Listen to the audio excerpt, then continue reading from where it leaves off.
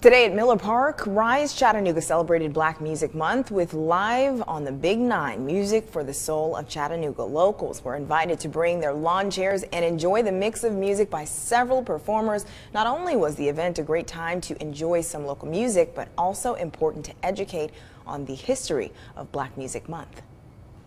I think it's amazing that we stand on the shoulders of such great heritage, and this gives me an opportunity to kind of showcase not just our local talent, but also to give an opportunity for people to learn more about the culture, especially about Big Nine. Amaro said to keep on the lookout for an upcoming music series in August in downtown Chattanooga. Sounds very exciting.